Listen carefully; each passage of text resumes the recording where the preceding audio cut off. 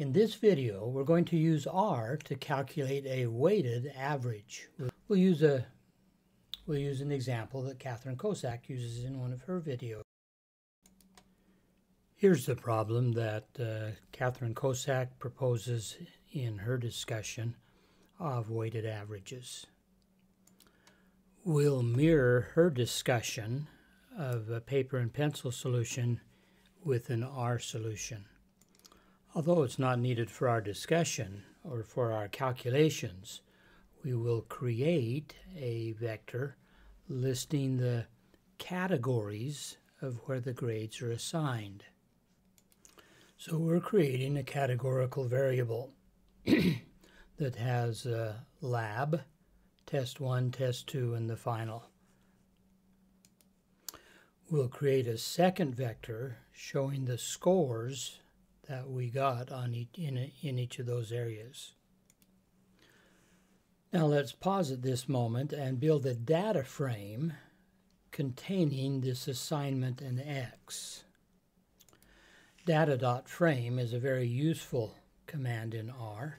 If we run this script, then R is going to hang on, I had a typographical error there. These values need to be separated by a comma. If I run that script now, then it builds this data frame.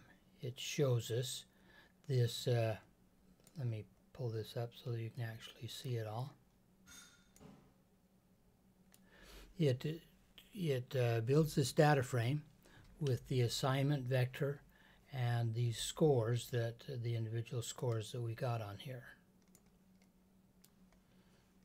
Okay. We'll continue using that concept of a data frame as we build more parts here.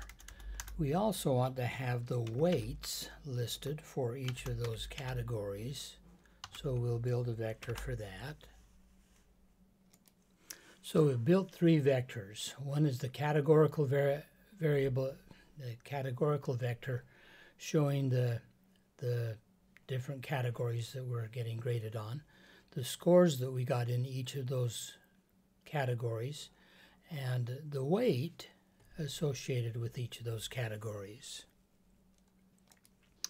Then we could look at the data frame of that information. Let's run that script, and then we see, let me pull that up so you can see it.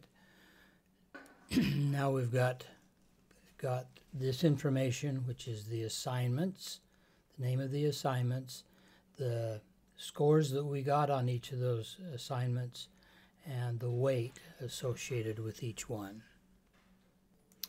So we're going to modify this just a little bit more by creating a vector that I'm going to call xw.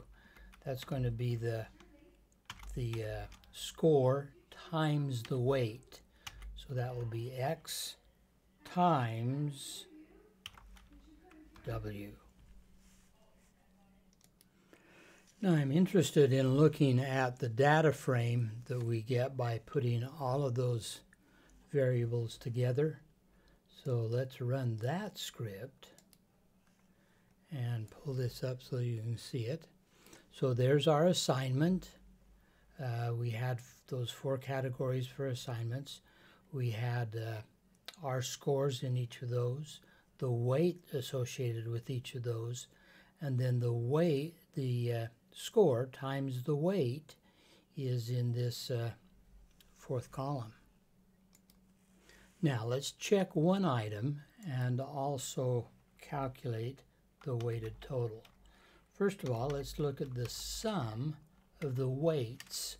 We're thinking that that should be 100%, or 1 in this case. Let's look at a second value here.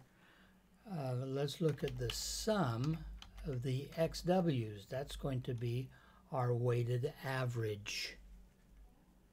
So let's run that script, just like that, and pull this up so that we can see our results. So there's our data frame. And now when we sum up the weights, it ends up being 1 or 100%. We sum up the x times the weights, and that's our weighted average. Okay, that's the idea, and just how easy it is in R.